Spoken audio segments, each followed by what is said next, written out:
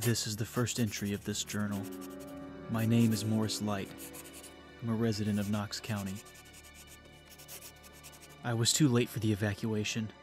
I've been left here with others like me who couldn't make it to the extraction. That was 3 days ago. Hardly anyone was on the streets then.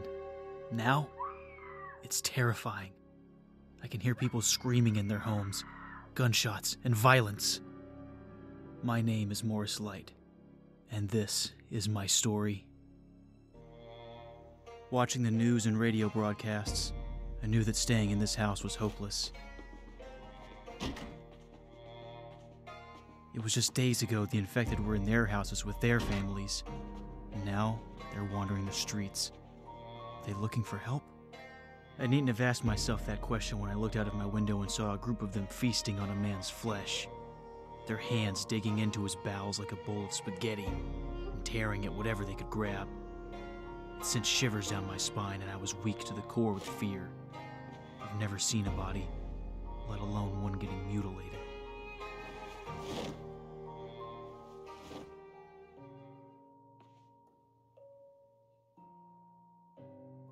I knew that if I was going to survive, I wasn't going to last long in this house, so I gathered what I could. It's taken me hours to pluck the courage to face these infected. I pondered and prepared myself on the thought. We've been abandoned here. This place they call the exclusion zone. Damn government aren't even telling the people what's going on. So if they've left us here to die, then I knew I was going to have to kill one of these infected if I had to.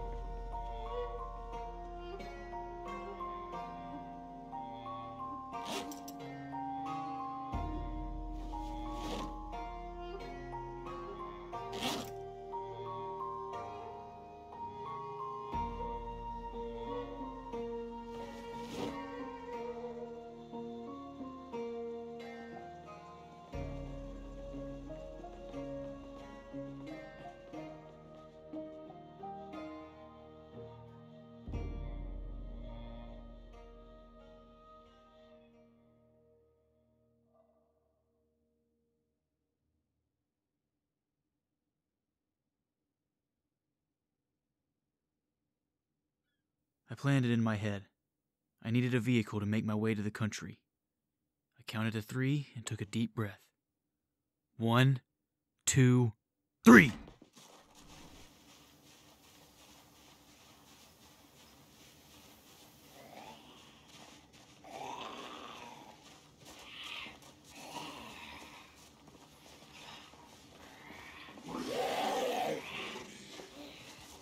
The Jeffersons' house, burnt to the ground from a gas explosion. I could take one good guess that they decided to go out with a bang rather than get eaten alive. A dignified way to go, I guess. Quick and painless.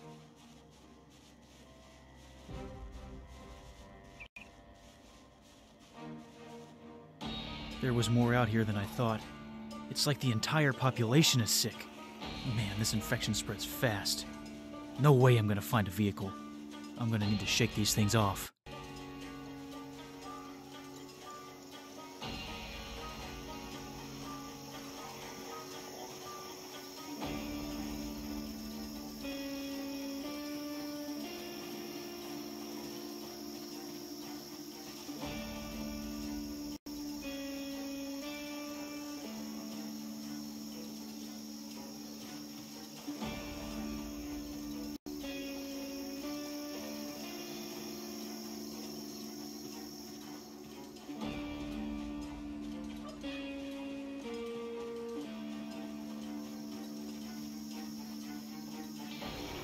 fence wall.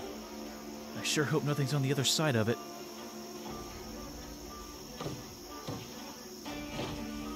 Whew, that was close.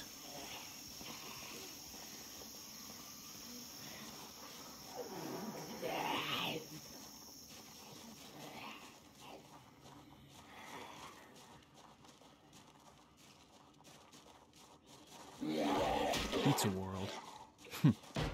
More like, what in the world is going on? I need to find something better than a frying pan.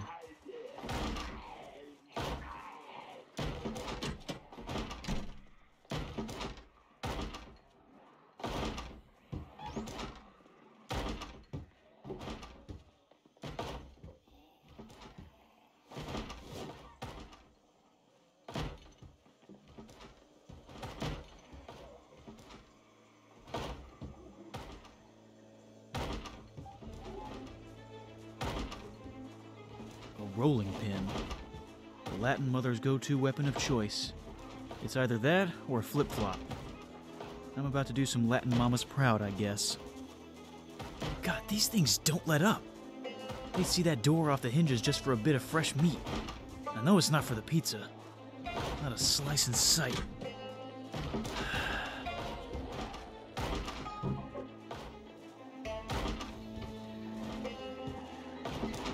I gotta get out of here before more come. Shit!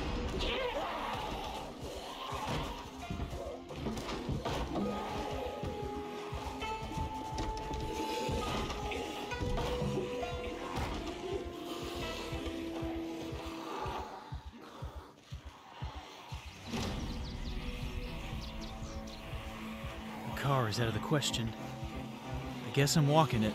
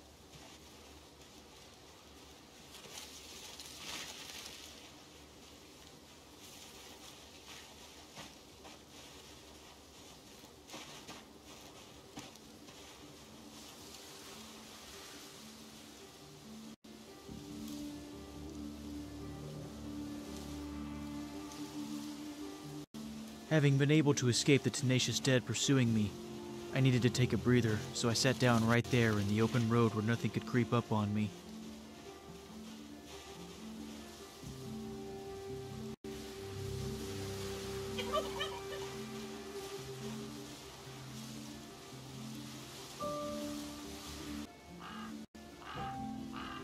I could see a few of them in the distance, but I was too far away for them to see me as fresh meat.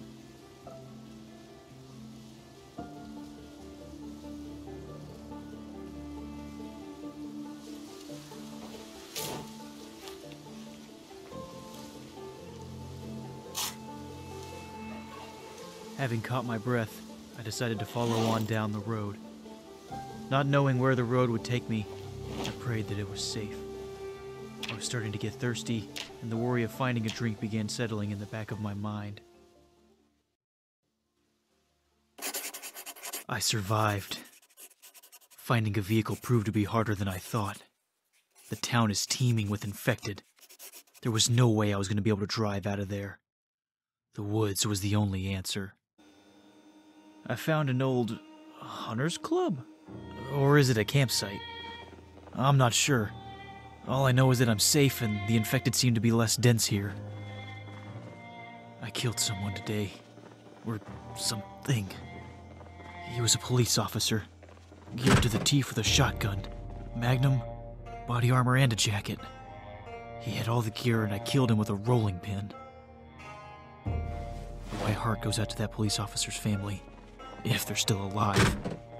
If I had a shovel, I would have dug him a grave.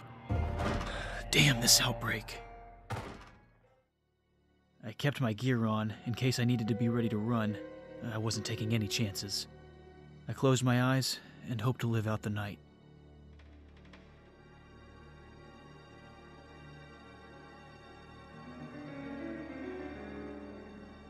July 4th, 1993.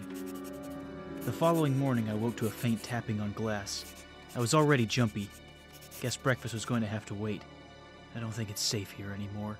I slept rough that night. The safest room in the building was the changing rooms. I slept on the bench. I guess I can't complain. At least I slept.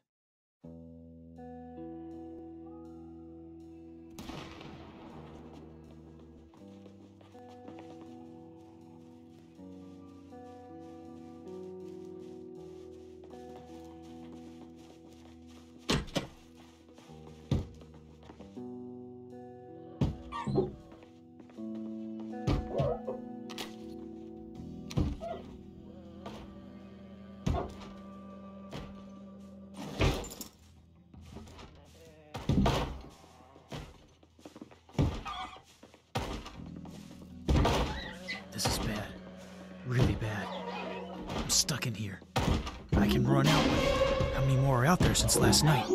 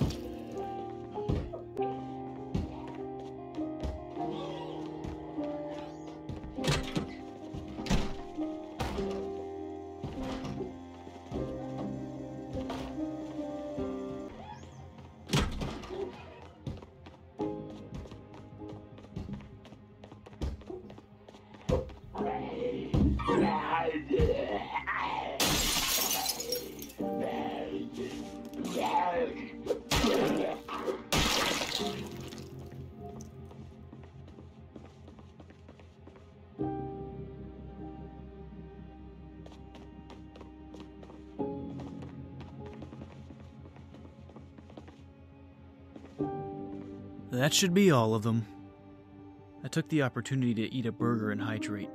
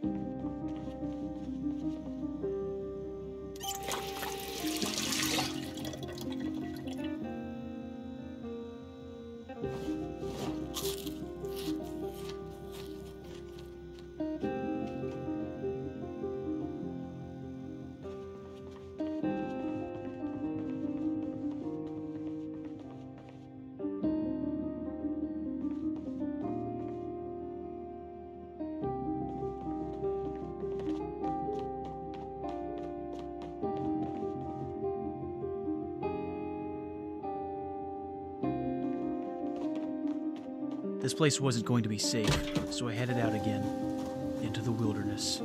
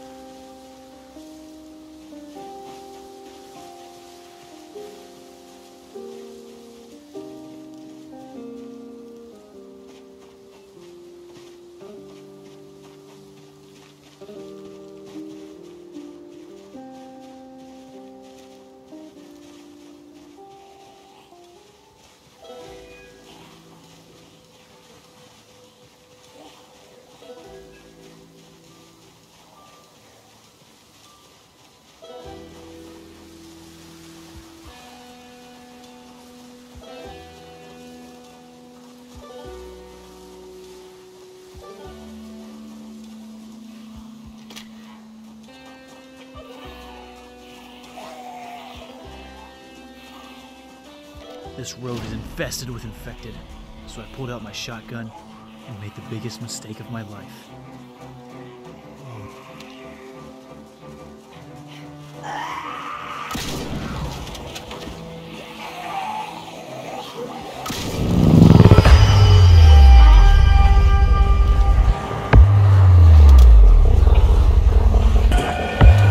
Oh my God! Oh Jesus! There's so many! God help me!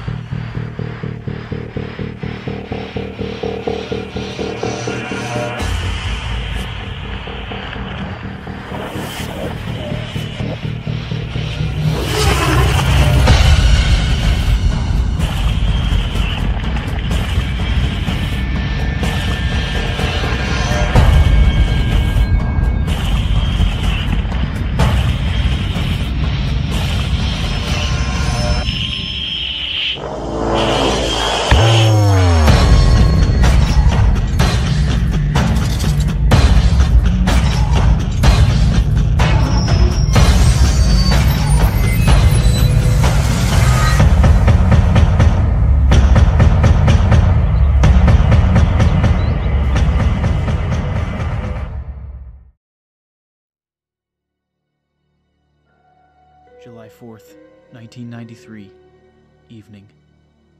I'm exhausted. I can barely walk. My eyes are heavy. I'm terrified of falling asleep. The thought of one of these things jumping through the glass window as I sleep is maddening. They just don't stop. Ever since I fired off that shotgun, they have not stopped following me. Running wasn't working either, because they could hear my footsteps. I've been lacerated across my chest. One of those things caught me and somehow it got me. I don't know if I'll even make it. I guess I'll see how I feel in the morning.